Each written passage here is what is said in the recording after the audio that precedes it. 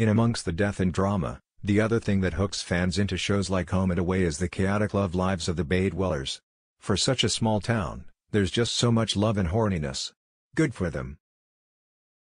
Fans started speculating recently after Abigail Fowler's arrival into the Bay that she and Molly Hudson might end up together, and it looks all but confirmed after a fan leaked some footage of what appears to be the two kissing by the beach. The footage left some fans confused after they thought Molly and Kirby would actually end up dating, with someone commenting, "What about Kirby?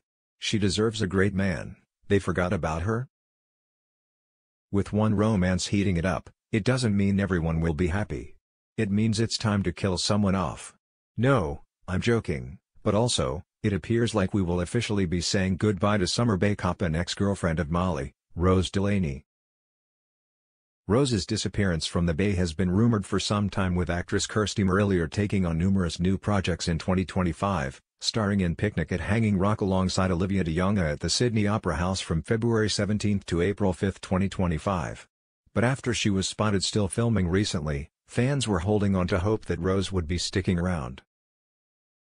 However, it's been confirmed in a Facebook fan page now that Kirstie filmed her last scenes as Rose on October 9, with her driving off into the sunset as friends like Kirby and Bree wave her off.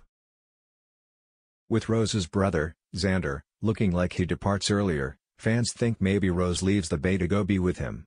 I reckon Xander leaves to do his new business stuff and Rose can't live without him, so follows him a little later.